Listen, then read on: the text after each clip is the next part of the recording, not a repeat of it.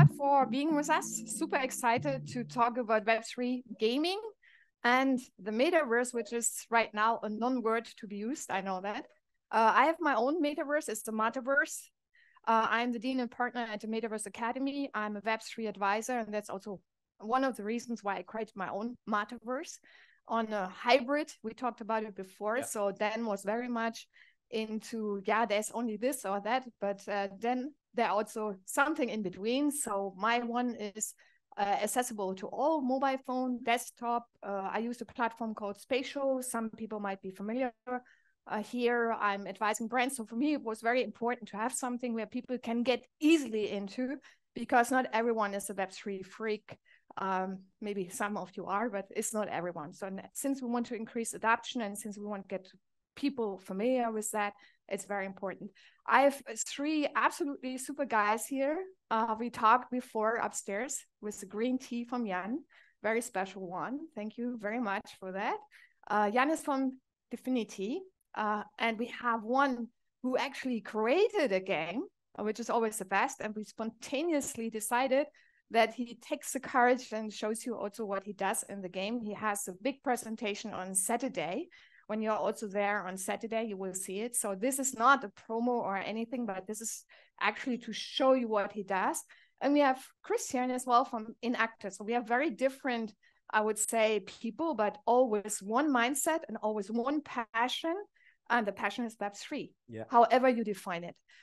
So let's start, Mehdi, with you, if I may. So we have an actual use case, as Ralph was reiterating before. What is the use case? What is the experience? And why did you choose?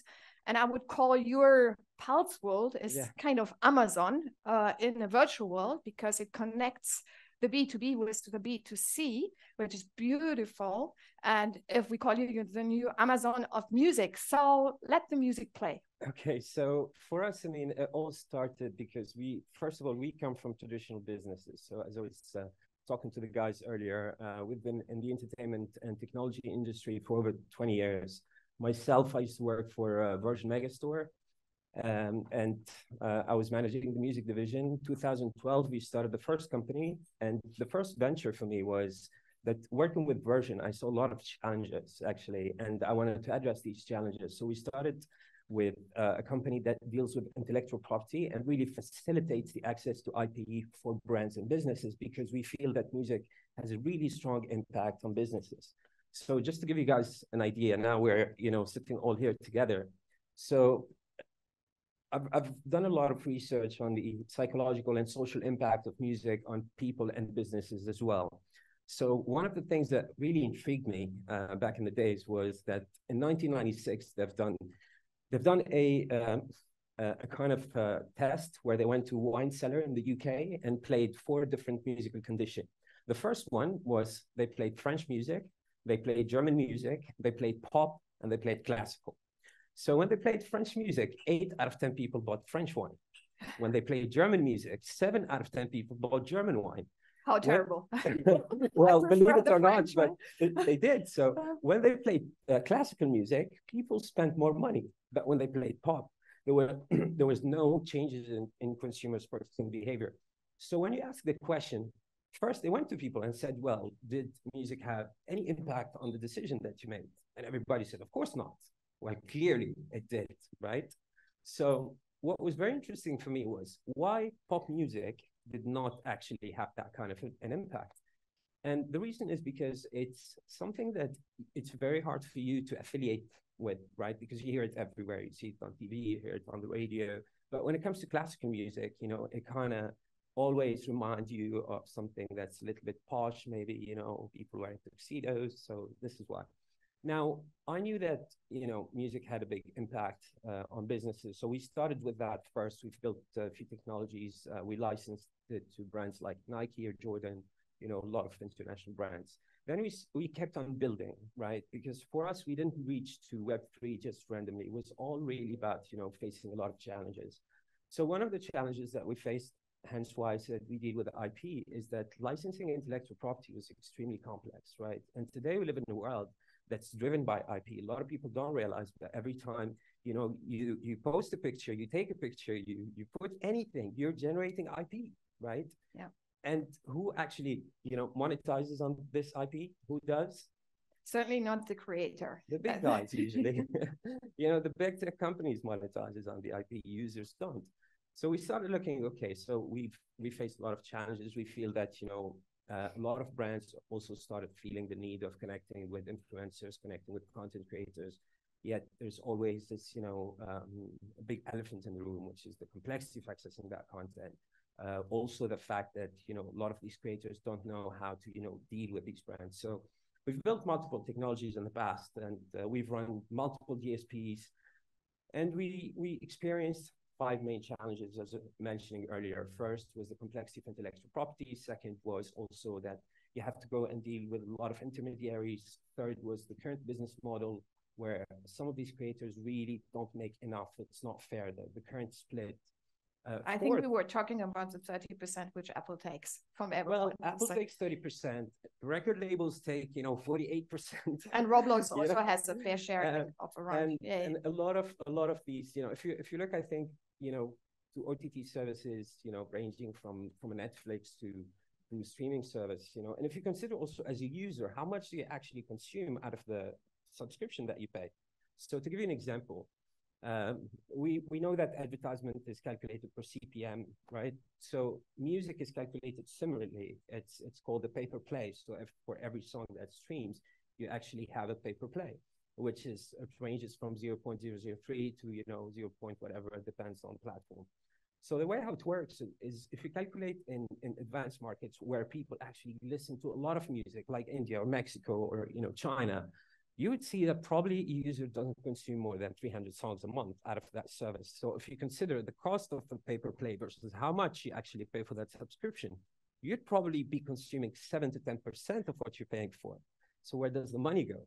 Because the calculation is always, these guys are paid on usage. They're not paid, based on how much, the subscription actually is valued at. So a lot of these issue payment was one of them. Also, people get paid really late. Obviously, I think that everybody here is very, aware about, what specifically what blockchain can offer when it comes to micropayment and instant payments. It's something that's maybe not today, but very soon, I think that we'll be able to, see blockchains that can actually. And can you tell us also, because I think that's one is the device, which is also mobile, clearly, but payments is a big challenge because not everyone wants to establish a MetaMask. Now we have also lazy wallets where you can just do it by email, but how do you pay in your world? So for us, our focus, again, look, some people start building. For us, we look at Web3 or blockchain, whatever you want to call it, as a module, not a business model, right? It's not the project itself. It's just a module, and it's a mean to an end. So what are we focused on? If we talk about music or we talk about games, we focus on emerging markets, high population, young population. Africa is one of them. Africa, 30% of people under 70% under 30, over 60% under 25-year-old. So, but these guys, they cannot afford to pay for subscriptions, right? Why? Because they're cash-driven economies. In a lot of countries, you have capital control. I come from Africa. You could have $1 million in your bank account. You can't pay for a Netflix subscription. So what do you do, right? We know that mobile payment is really, taking, there's a lot of mass adoption, but we believe also that DCB is the way to go, which is direct carrier billing, specifically if you're offering, to people the access or for them to pay for, they're not going to pay, for $100. They're going to probably pay $1 or $2. So you can justify, justify it with DCB. When I say DCB, guys, it's direct carrier billing, basically using your mobile credit to pay, for a subscription. And this is the model. So and you have 11, also to give a bit of detail, 11 different mobile providers. Well, right? You have to have distribution, So the good thing is we partnered up with a great company, and they're here today. He's the founder of the company. They're growing massively in Africa. And what they do, they're a vast service. So they work with a lot of mobile network operators ranging from Ooredoo to, Orange and everything. And for us, we saw, well, rather than giving the 30% to Apple, maybe you give it to mobile network operators because, they'll help us with user acquisition. And I think also specifically in emerging markets, I think that's the way to go. Later on, because look, I think that any disruptive technology, if you look at the history, it's never an event, it's a process. It takes time, right? And I look at disruptive technology always, or any disruption, as a curve, okay? And when you have a curve, you have different reaction. First, some people just try not to listen, not to hear, stick up to their existing model. And we've seen what happened in the past. We can take so many examples, like Netflix and Blockbuster example, you know. We can take Virgin Megastore and Spotify, or HMV, you know, and Tower Records and all these guys. So a lot of guys just want to, you know, they don't want to pay attention, and they just want to stick to their business model. Then you have guys who just want to jump on the hype, and, you know, today we talk NFTs. Early adopters. Let's get into NFTs. Tomorrow it's Metaverse, let's do Metaverse. The day after, you know, and keeps on changing. And I think that the right way to take a curve is to take it steady, you know, and then take your time. And I think this is where, you know, you kind of, with every disruptive technology, you have super apps, killer apps, right? I mean, there was a lot of social media apps before Facebook, but Facebook came and everybody started using, you know, social media. There were streaming services, also music. The first one was Rhapsody in 2003, but then Spotify came and that was the killer app. And I think we need these killer apps, you know, in Web3, we need them in all the different, you know, if you're talking about decentralized wallets, or you're talking about, you know, NFTs. I have always said, well, NFTs are great, specifically the world we come in, you know, where we come from, IP, you know, media. NFTs present an amazing opportunity. But I think also that so far the staging environment for these NFTs doesn't really make sense. NFTs are usually, specifically in the last few years, they're for people who use them as assets, hoping that they will increase in value, but the real utility is not yet there. It's not yet there, but some of you might have tested a MasterCard accelerator program for music, and they have artists, and you can access within 2 minutes. And again, you don't need your own wallet. Obviously, they have custodian wallet. So these are already ways. Or Snoop Dogg. I bought the Snoop Dogg pass in 2 minutes. I don't need my own. I'm testing these kind of things because these kind of big artists like Snoop Dogg is totally into Web3. MasterCard, amazing. And your world will obviously drive this adoption. But coming back to your world, so we have payments. You explained basically via your mobile phone. The credit focus for us is micro games. Micro games is also, I think, very interesting for us. We saw all the big games, but at the end, what are micro games and why is it attractive? Well, because first of all, I mean, we really believe in Metaverse, right? And we're here and looking at it from a really long term. But we also know that, you know, and we did brand activation. We've had over 3,000 people, you know, testing, you know, with a VR headset and looking at our environment. And we've seen what they said, you know, and we built accordingly. So people, when they put it on the first time, 95%, they have that wow effect. They're like, wow, it looks amazing, especially if they see a digital twin and it looks amazing. But then after 3 minutes, they tell you, well, now I'm here. What do I do?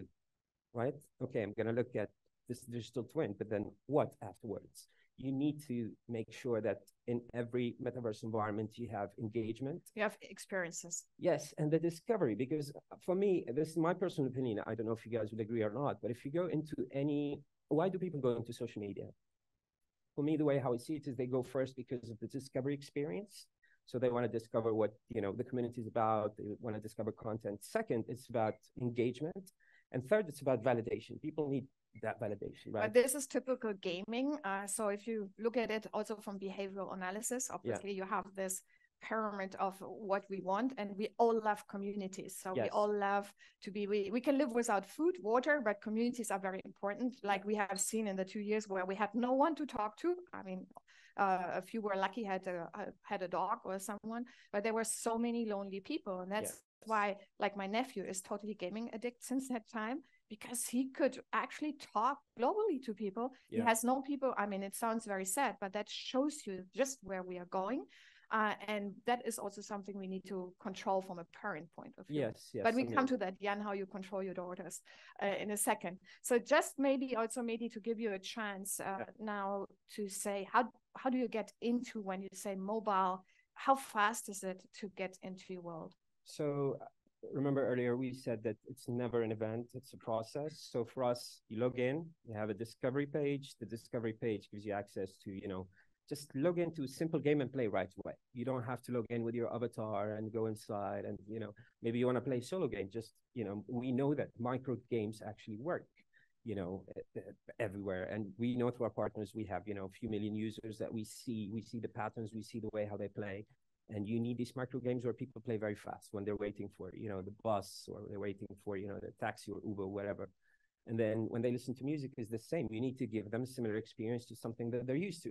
But then you introduce them to something different, right? Now you tell them, look, apart from you being able to access playlists or content, like, like the way how others do it, use your avatar and get into this world and see how it goes, right? And I think it's like sometimes walking into, your friends are telling you should try this, and you don't want to try it. But the minute you do, is you get hooked to it. So this is what we're trying to do.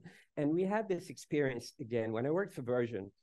We were a landmark, right? I remember, like, when people meet anywhere, they say they go into a mall. Where do we meet? We meet in front of Version store. Then people walk inside, and when they walk, they know Version as a music store. But I know also that the minute they go into the music division, then we take them to books, we take them to multimedia, we take them to electronics, we take them to video. You are a platform. Games. That's why I say Amazon of the music industry. So we're, or Version, of, so that's the kind of approach that we have. Maybe can you show us, even though he was not prepared for this? But because we have a demo on it's all good, Saturday, but I forced him to show. Somebody needs to allow me to share my screen so I can So technical work. In the meantime, we have a short glance, Jan, at you and your family life, if I might say so. So he has 4 daughters, mobile users. We have a lot of them, actually, billions. Yeah. And we have 62% are women. You can't believe it. And the biggest game you said before your daughters play, what do they love, the 4 daughters you have? Well, I guess some of them are younger, but there's like, I tell them about games on the computer, and there's this like very simple game like 2048. I mean, like my young kids can play. Yeah, I guess it sort of shows also how I think, it's very accessible to them, that they open up a browser. There you go, like they can play the game on the computer fully, like on like, it's like not on Amazon, it's really on a blockchain, and they don't need any crypto and so on. It's just like a really low entry barrier, and I guess that's why they like to play that game a lot. It has to be simple, like well, you don't have to install a lot of stuff, just the browser is good enough. And that's sort of I guess at DFINITY, what we want to do for the Metaverse, really make sure like everybody can use it very easily, low entry barrier. You don't have to buy crypto, you don't have to do anything really, just the browser is good enough. So what game do they play, your girls? You told me before. No. Candy Crush. No, that was my mother. I was talking about Candy Crush. You were saying Candy Crush, and I checked it. Also, there 52% are women. Yeah. So you wouldn't believe it, but mobile game is very dedicated to women. And I know a lot of here are in the gaming space. And we have a few women here only, but a lot of them are actually already in Web3, which is quite great. So are you ready, Mehdi? Yeah, I was just waiting for you. Yeah. Excellent. So we see us. This is totally unplanned, by the way, guys. No, I said with all the, disclaimers, but this is Web3, Web3 is spontaneous. We are all here together. So we haven't probed. It will be a complete failure, but fail and trial. Yeah, this is just a quick demo. I just want to show you something. So one of the things that we've done, because we have a lot of environments you can see it properly on, but you see here, we built different Metaverse environments based on music genres. So I'm going to go to a rock room, for instance, and this is dedicated hip-hop. I love for people who like rock music, for instance, and they just want to meet people who are like them, okay. Usually when you do a demo, everything that can go wrong goes wrong. I said it would be a failure, so it will be okay.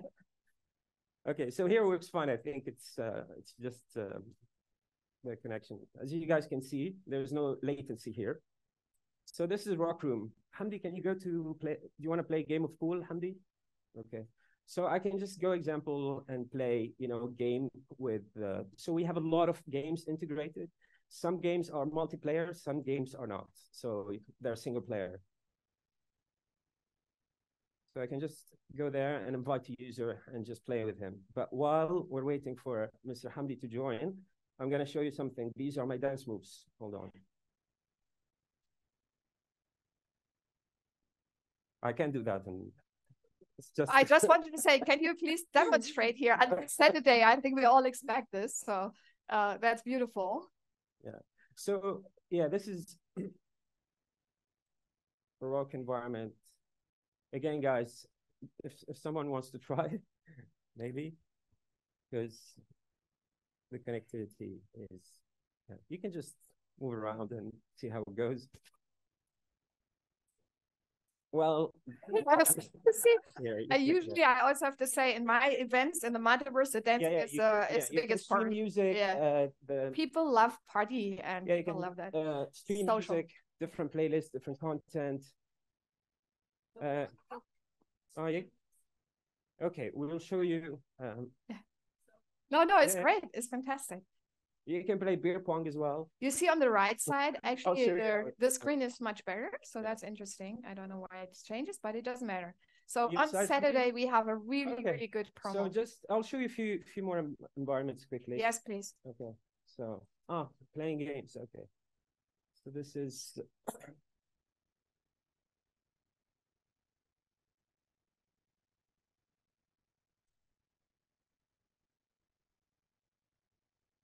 This is music.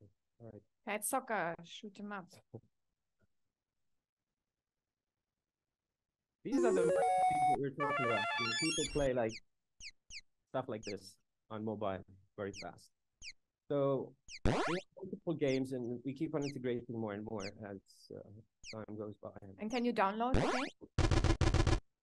The thing is, what you don't want is usually what you have a file with a bunch of music, a bunch of games, and then you have to look into every game separately and this and that. Now everything is just into one environment, so you don't have to do that. But you're accessing these games. You're accessing these games now with an avatar, but then you have a shortcut. So the shortcut would be just click like an icon of a game and just play directly. And to her question, if I want to let the music play, what do I do? So the Spotify of Pulse World. So we have a lot of interactive objects. For instance, to stream music, I will do the demo on Saturday. You go to the DJ click and you have a bunch of playlists. You can interact with objects, or you just have a traditional, playlist like image. You click on it, list the contents, something very similar to the way how it's done today. Okay, thanks a lot. Big applause for taking the chance and in particular being so brave. I know it's terrible if someone like me jumps on you, but it's okay. People working with me are used to that. So welcome to the club. So thanks a lot, everyone who wants to know more. We obviously talk more now, but also on Saturday, we have then everything set up for you so that you can actually try and test. And I know you have another colleague here, right? You have another colleague here that nice lady. Is she not with you, Mehdi? Oh, yeah. So, yeah. Don't forget the woman. I have a lot of colleagues who are here today. But why? Because we have so many men, and sometimes nice to highlight. Please. Also those who are maybe. Yes. Yeah. So I'll do a quick introduction. Hayat has been working with us. She's mainly managing the anything that has to do with artist relations. So great. Hayat, actually, sometimes a lot of people who are familiar with Viva, the channel Viva, when they see her, they recognize her because she used to interview all the artists back in the days with Viva. So she's been dealing with a lot of, she's really good when it comes to booking artists and dealing with them. So together we've worked on a lot of projects with artists, and she's on board helping us also build direct relationship with these artists and bringing them on board to support. Right, because one of the challenges obviously is to have the artists so that when you have users also they have the music, right? Yes. So Jan, DFINITY blockchain, you started talking about it. So it's we heard Dan this morning developing the next Web 3.0, which we also discussed. He has his own definition from some others, but it doesn't really matter because Web's, in my view, it matters more what it means. And Ralph also challenged Dan. So what does it mean in terms of user experience? If you can nail it down in 3 big bullets, everything here is unscripted, by the way. So not prepared, but we had a nice tea, so you forgive me. Sure. So I guess the first bullet is, of course, obviously in 10 years time, or maybe 5 years time, all of Web3 will be on the internet computer. But it takes a few steps towards there, right? I guess we will see hybrid worlds where some things are on blockchain, some things are not. But our goal here at the foundation is really to make sure everything can be on chain. So that, I mean, as I said before, really like a browser is all you need in order to get into Web3. Everything running on chain on a decentralized system, so that really, like, Web3 in some sense means you own whatever, like Web 1 was you read, Web 2 was Wikipedia, you sort of contribute. Web 3 is like jointly owned, community owned stuff, like Metaverse or songs and all of these things, right? I mean, people upload it, there's no intermediary. In order for that to make it happen, really, you need a platform that's open, that's also jointly owned, right? So like the whole stack needs to be decentralized, jointly owned, right? And it's like that's, to me, like the end goal of Web3. And of course, you take steps towards there. Maybe you have your first, I mean, initially when Web3 started out, it was like tokens, NFTs. Now it's evolving into games and all of that. Again, maybe people have games where they have some NFTs in the game, but then eventually it will be all like on-chain, fully decentralized, fully community-owned. Yeah, we have, I think, several people who would strongly support it. Jamie Berkey, Outlier Ventures, some of you might know, one of the biggest investors. They really, really promote what is called the open metaverse, so with total decentralization, which is not yet there. I'm also a member of the World Metaverse Council, even though you shouldn't use that word, Metaverse anymore. Apple has avoided this. We talked about it before. Some of you might know how many VR headsets have been sold. Any idea so far? Yes. Wow, yeah, we have an expert here, really. So that's good in one sense, but that's obviously nothing. But with any exponential technology, we see that. So let's also hope that Apple will be still very heavy and will be expensive. But we remember the smartphone when it started, or even the satellite phone, everything was heavy and expensive. So not finally, but our other highlight, you are from Zurich or Zug, I don't know, Christian? Yeah, both. Both. Okay, so you're with INACTA. INACTA does a lot of metaverse build. We have talked about it before. You have done Smiley, or the agency I'm working with has done Sanitas, so very, very traditional ones. We were the first.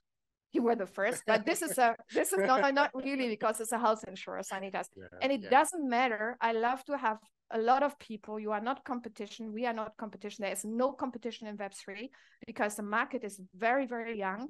And I think we should all work together to crack this market, which is just huge. So Christian, you were talking about, which name cannot be disclosed.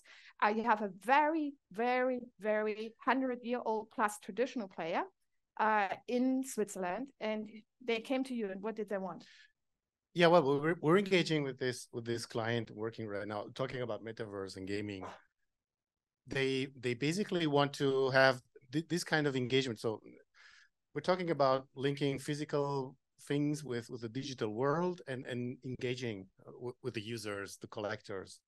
And they came to us, okay, can we do this, digital engagement platform, digital items, but also add gaming, so gamification aspects. And this is where my let's say old gamer from the beginning. So some might wonder, what does an old guy talk about the future and gaming?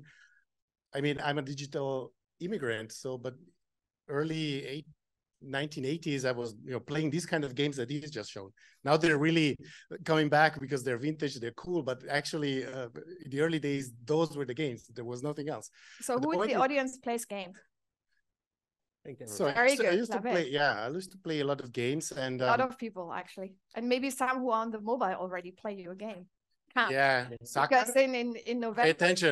Pay attention. Yeah, exactly. House World will be only released in November. Yes. So just to remind you, this is very, very new, and you got a sneak preview today on Saturday. Actually, we're really excited to show you what we have on Saturday.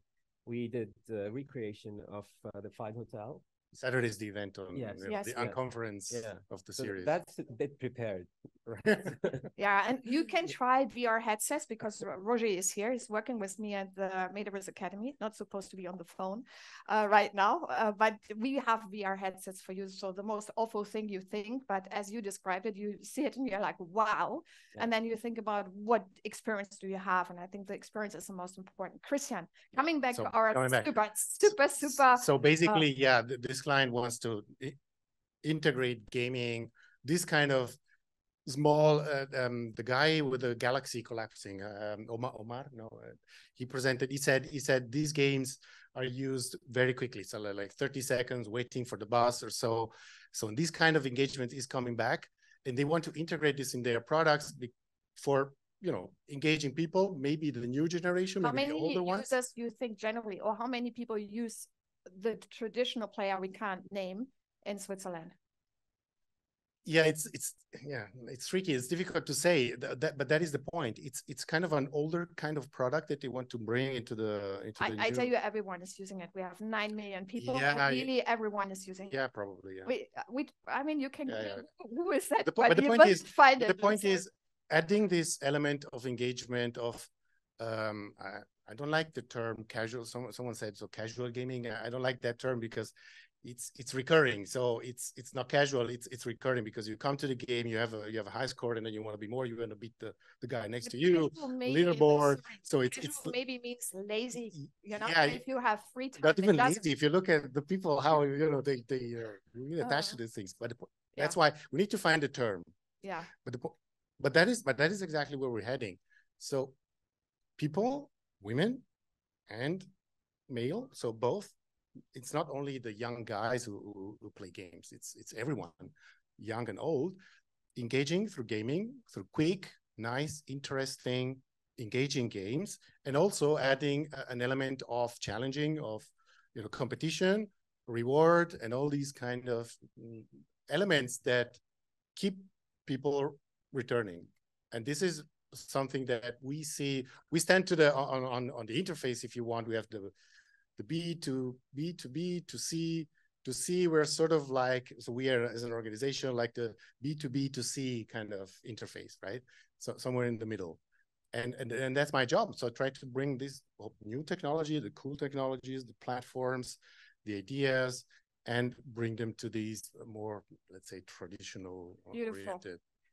So any gamer who's just developing and needs support can come for basically the A to Z, we called it before, the internet computer, internet blockchain computer, but blockchain is only part of it, and can come to you to get a showcase, or can come to you to pull it all together.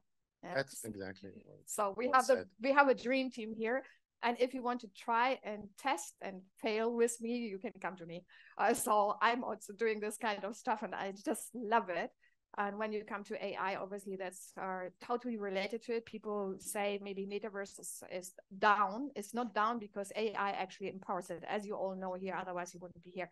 Questions to this wonderful. There's actually a lot of teams around here that actually building games in Metaverse, because this week at DFINITY we have like the Metaverse and Gaming lab where people meet and exchange on gaming. Amazing. So just look around. Probably every second person is actually developing games on the internet computer, so you can have a lot of expertise, really hands-on things, how these things can go, and really some impressive things happening. Yeah, please do this here, do the networking. That's what you're here for. But I give you the opportunity. I think we are done in time.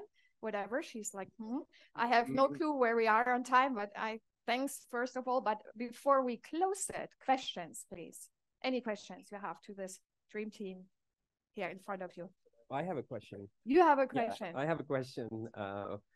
Earlier, when you were talking about decentralization and the space and everything, and how people are able to manage their data, what kind of technology or implementation you're doing with an internet computer?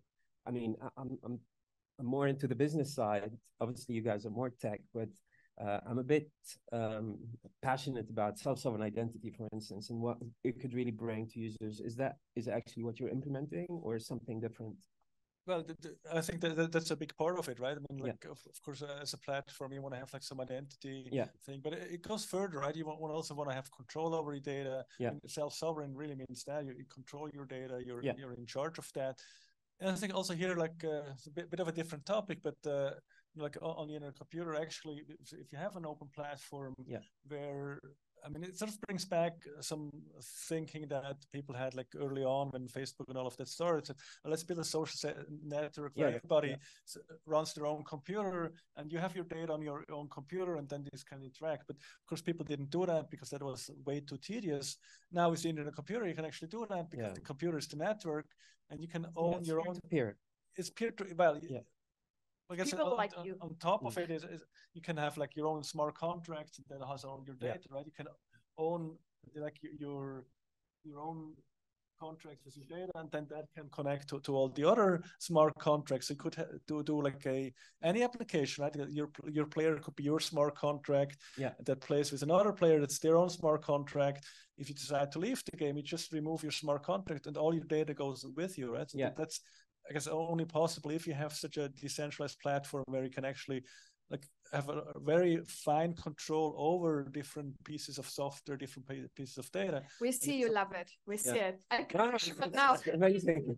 Can you write some formulas? Exactly. You know, he's like, he has been working for IBM. Can I just say one? So one he is the person you want to talk to when it, may I say? Everyone wants to talk to Jan. Yeah, exactly.